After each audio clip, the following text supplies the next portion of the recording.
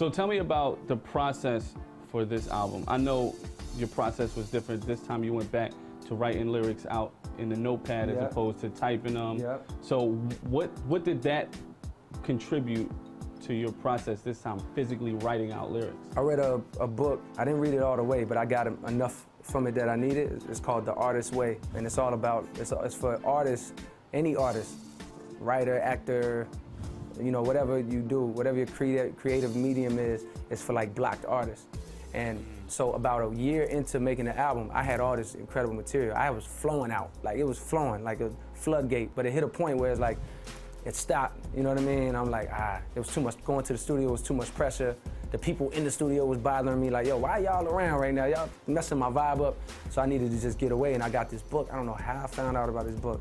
It just found me. Word. And I read it, and one thing it talked about was, it talked about